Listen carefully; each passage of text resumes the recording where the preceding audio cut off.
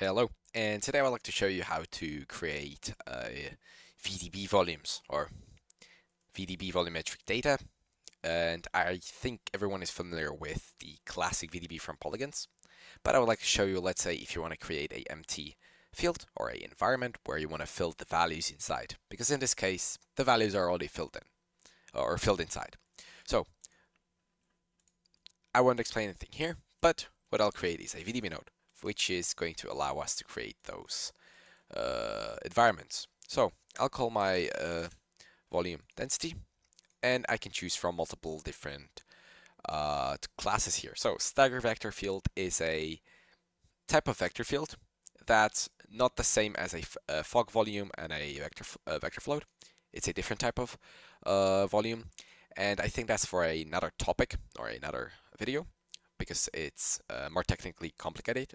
So I won't go deep into that. Then fog volume, I think that's the same thing as here. Then a level set is a SDF field, and others are others. You can also choose a type here, like a float, integer, vector, and so on. You can also choose a bit. I actually never really use 64, but maybe if your calculations should be very precise or you need precision, 64-bit might be useful. So you can set the voxel size here, and if, for example, I want to create a volume right now, let's set the voxel size to something like that, and I can create VDB Activate. So the VDB Activate allows me to activate those voxels. So essentially what I'm creating here is the attributes or the parameters for my volume, and here I want to create the size of the bounding box or where I want to have activated voxels and so on. So let's say I can create a bounding box here. Let me actually place a volume slice, like so. I can see that I have values. Actually, let me change that to a fog volume so we have a better visualization. So as you can see, we now created a box that's filled uniformly with voxels and has size 5 by 5 by 5. We can move it, and just like you would do with a box. So I'll set this to 0. Second type is using voxels. So in this case, let's say I can use 50 by 50 by 50. So the way this works, it essentially just counts how many voxels are in the X, Y, and Z axes. Of course, I can set this to, for example, 25 here, the minimum to 25. So in this case, I have in X-axis only 25 voxels. You need to subtract those two values to get the amount of voxels you get in each axis. So I'll set this back to 0. And also keep in mind, if I, for example, multiply this by 2, my box gets 4 times more volume, or in each direction, twice as large. So I'll go back, and I'll set this again back to 0. So I'll talk about the expand later. It's not particularly associated with the creation of the volumes, but more like adjusting the bounding boxes or the environment for the volumes. So then we have the reference. So for that, we need the region to activate. So that's why I have created the VDB from polygons here. And we're going to select let me actually select a fog VDB, which is going to be an A. And I changed the name to A so we can see that we're actually creating a new volume density that has the same bounding regions, as you can see.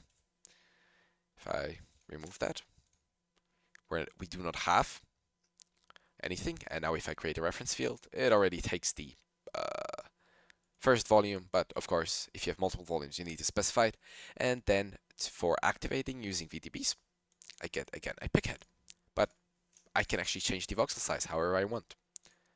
And I still get a pickhead, let's say by 10, and so on. You can see that I can create the same volume, or a volume which holds the same data, but with different parameters. So, the activate volumes, I think I explained, and then the deactivate again.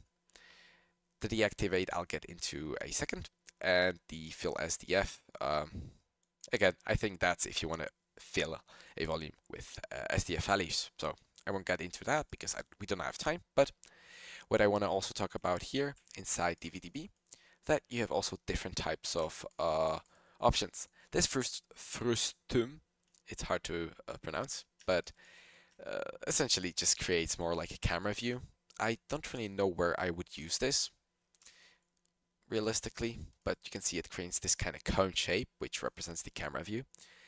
And here you can control the axis, or how many voxels there will be in the direction.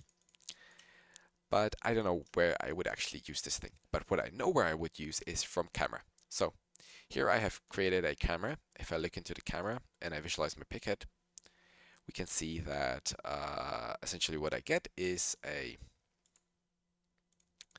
Actually, let me set this to like that. And now if I look in here, I can create from this particular camera. And let's set this to 25.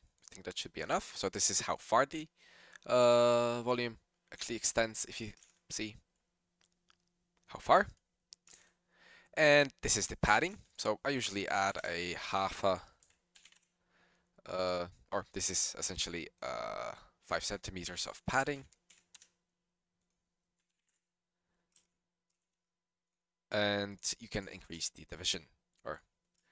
And now if you look, I do get the pick head, but I essentially only get the values that are inside the camera. If I actually lower the padding, or actually 1, 0, 0, my bad, like so, we can see we're directly cutting it where the camera view ends. And this is useful for storing only the data which will be actually visible in the camera view. So this is a very useful thing.